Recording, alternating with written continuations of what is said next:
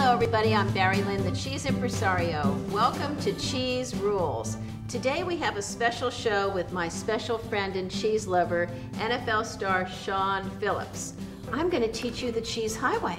You're going to learn so much today that you can take and do with your friends and family. Perfect. Well, now, who are you? How did you end up a cheese lover? What's this all about? Well, it's actually a complicated story. It's kind of funny, actually. I went to Purdue University and got my degree in hotel restaurant management. And along the way of getting my degree, I decided that I love entertaining. So I entertained my friends. So I would throw like little house parties and just to build camaraderie amongst friends.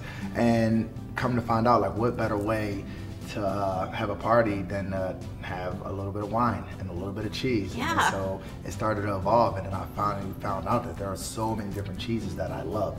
So from then on, I've just been going down the cheese highway, or trying to get down the cheese highway. Hopefully you can show me the road. I will. Well, didn't you do something scholarly with cheese, actually? Yeah, it's kind of quirky, but my final paper that I did in college, since I learned to love cheese so much along the way, I did it on cheese, actually, you know, because I just try to think outside the box a little bit. You know, everyone's doing everything from history to the president to the economy, whatever. So I decided to go with the cheese route, and I actually got an A on the paper.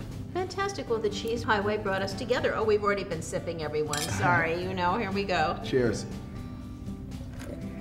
So how do you bring these great products together?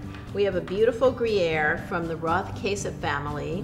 This is a Swiss tradition cheese. Okay. This is their top-of-the-line Grand Cru Gruyere. And a Gruyere is an Alpine cheese. And to me, it's the perfect pairing with this organic Chardonnay from the Fry family. Okay. So we swirl our wine, and we stick our nose way and even further, yeah. Because 80% of taste is in your schnoz and up into your nasal passage. Now, we take our cheese and we admire it. It's got a rind on it. Are you gonna feed me? Yeah, I can feed you, actually. Take a little bite of your cheese. Make a cheese highway on your tongue. Now, take a little sip and throw the wine down the highway. And you should get the pairing. Oh, I sort of watched your head kind of knock back there. I want to make sure I get the pairing all the way. It's really good, though. Really, really good. And are you tasting what? I'm tasting like kind of like a little bit of an oaky flavor. Yep. A little buttery flavor.